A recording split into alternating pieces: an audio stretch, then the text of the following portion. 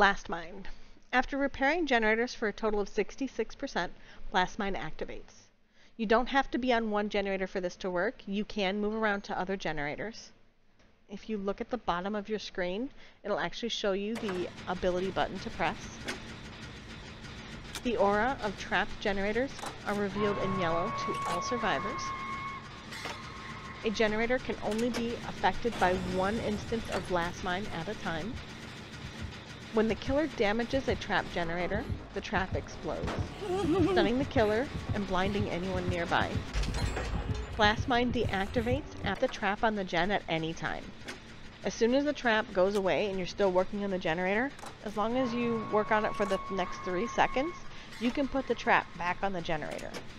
If it's never activated by the killer kicking the generator, you can continue to use this perk as many times as you want until it's activated. After it's blinded the killer, then you'd have to work on the next set of generators up to the 66% in order to activate it again.